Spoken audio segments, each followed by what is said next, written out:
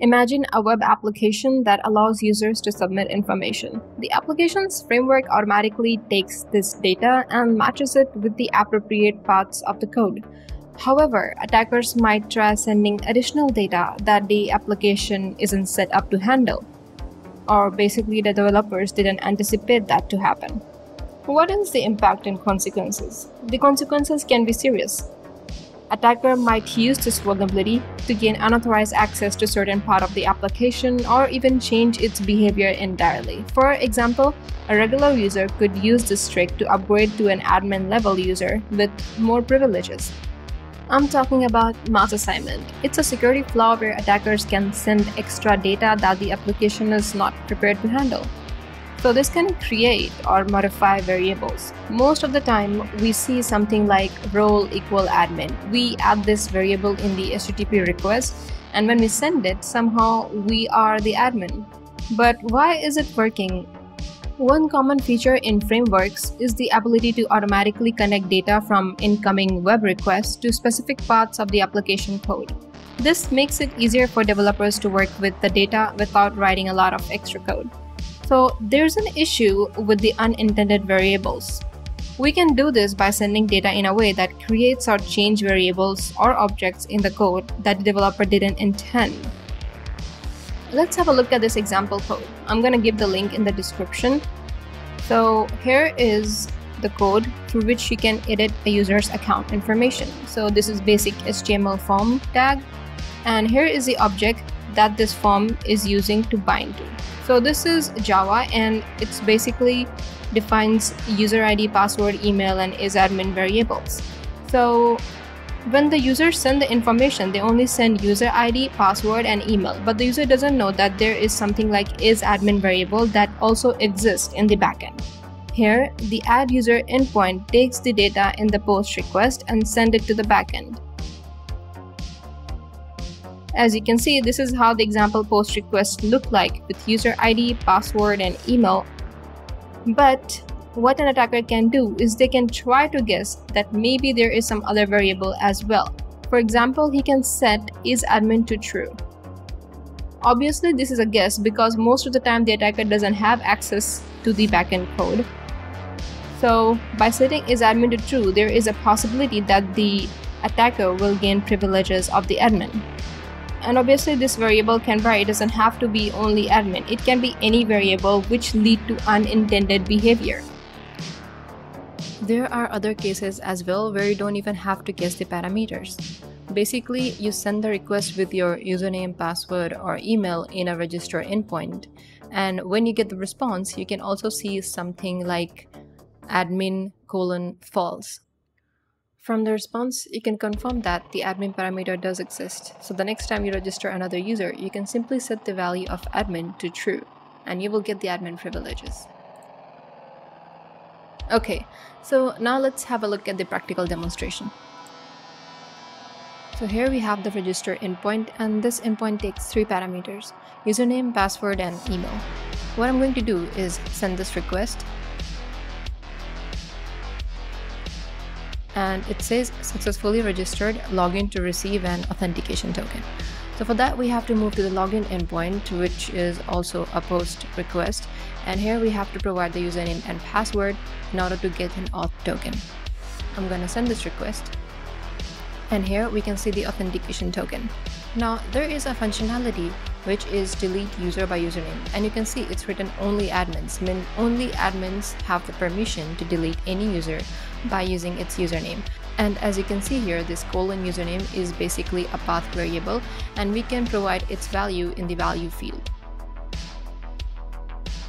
So that username will be replaced by whatever value we provide over here. Let's say we want to delete a user named attacker, which we just created. Send this request, and it says fail, signature expired. Okay, so we have to log in again. Seems like this session was expired.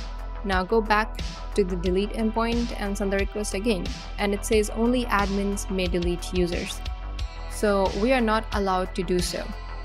This delete endpoint is also using the authorization token to identify who is admin and who is not admin.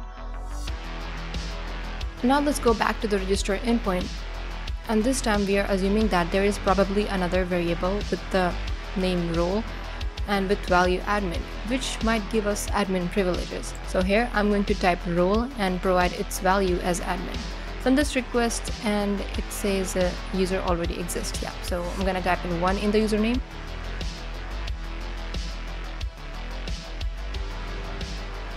And okay, it says successfully registered. Login to receive an auth token. Let's go back to the login endpoint. Okay, so change the username to attacker1 and send the request. It again says successfully logged in. We are not facing any errors. Now go back to the delete endpoint and try to delete the attacker user.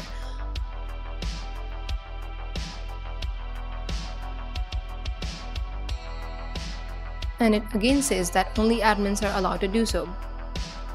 Okay, so this is the repo that I'm using for demonstration purpose. I'll give the link in the description. Here, click on API views, go to users.py file, and here we can see the backend code.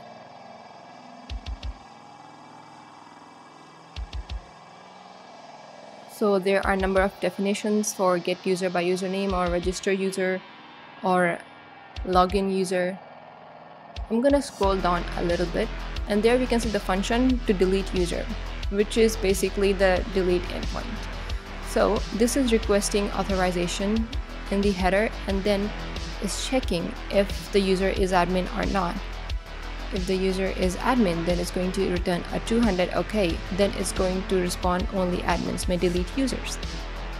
Okay, so it means that there is something like admin which is being checked in the backend.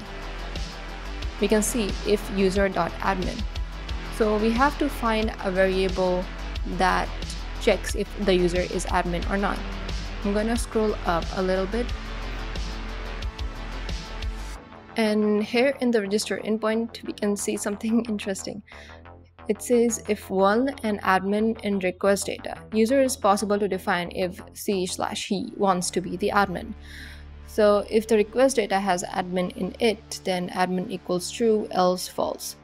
Means it's checking if there is admin in the request or not. So by default, the admin value is set to false. But we have to find the variable. Okay, here we can see it's requesting username, password and email. And there we can see another parameter that is admin equals admin. Seems like the variable is admin and the value is admin. Okay. So we have to add this in the request in order to get admin privileges. Here I'm going to change the role to admin and then send the request. Okay, log in again to get the auth token. And now move on to the delete endpoint.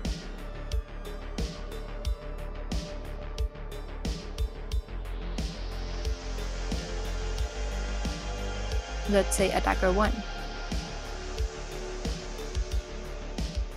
And it says user deleted successfully. Okay, so this time we didn't get any error. This means that we were successfully able to do mass assignment to be able to do an unauthorized action. There is another endpoint that says retrieve all users. Here we can see all the user email and username. Okay, let's choose any random username from here. The first one that we created, that is attacker.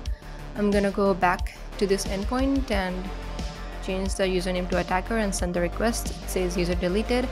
To check if the user is actually deleted or not, we can go to this retrieve all user endpoint and check if the user is here or not.